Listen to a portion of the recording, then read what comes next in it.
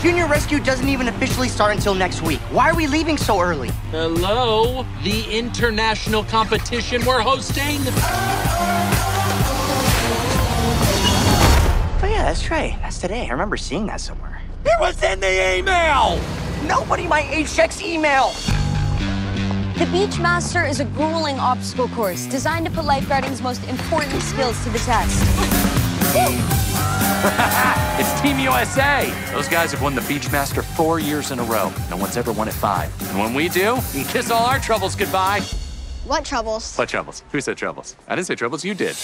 That's Team Australia. They're like Team USA's biggest rival. We can learn from them, train with them, and apparently make lunch for them. Whoa! Could you imagine if somebody actually ate that stuff? Paramedic says it's the worst case of food poisoning she's ever seen. What are we supposed to do? We'll be Team USA. All right, you maggots, your butts belong to me.